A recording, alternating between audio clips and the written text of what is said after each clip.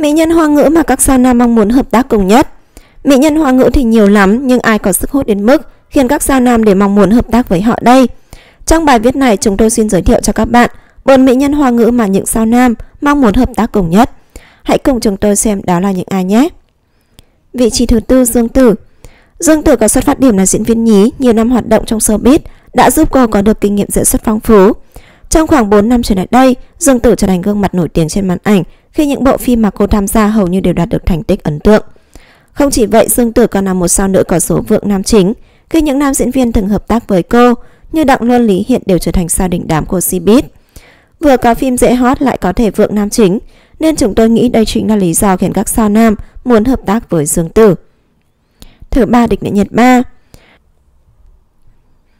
Những dự án phim mà Địch, Nhiệt 3 tham gia đều có thành tích ổn, nhiệt độ và độ thảo luận rất cao. Tính ra thì Nhiệt 3 cũng là một ngôi sao khá dễ tính trong việc chọn bạn diễn nam, nên sao nam nào cũng muốn đóng phim cùng cô ấy không phải là không có khả năng.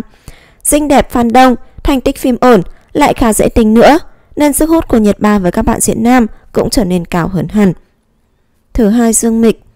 Suốt hơn 10 năm qua, Dương Mịch vẫn luôn là ngôi sao hot nhất nhì showbiz Hoa ngữ.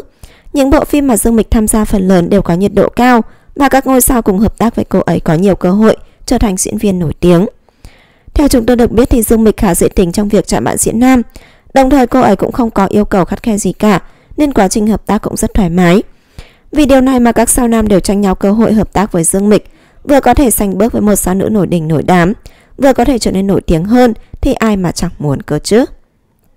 Thứ nhất, Triệu Lệ Dĩnh.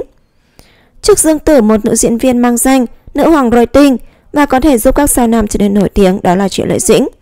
Kể từ sau khi thành danh với Hoa Thiên Cốt, phim của Triệu Lệ Dĩnh tham gia đều đạt được thành tích đáng nể. Cô còn giúp không ít các sao nam trở thành gương mặt được săn đón trong làng giải trí. Tuy không phải phim nào Triệu Lệ Dĩnh đóng cũng có thể thành công, nhưng nhiệt độ không hề thấp đâu các bạn ạ. Sao nam nào mà hợp tác được với cô ấy chắc chắn sẽ rất có lợi.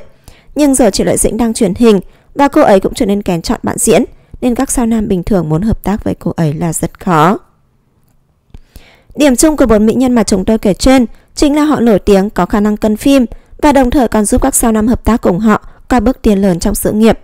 Toàn là những mỹ nhân có khả năng vượng thế này, ai mà chẳng muốn hợp tác cùng cơ chứ.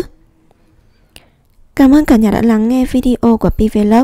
Cả nhà đừng quên nhấn like và đăng ký kênh để nhận được những thông tin mới và hot nhất. Xin chào và hẹn gặp lại.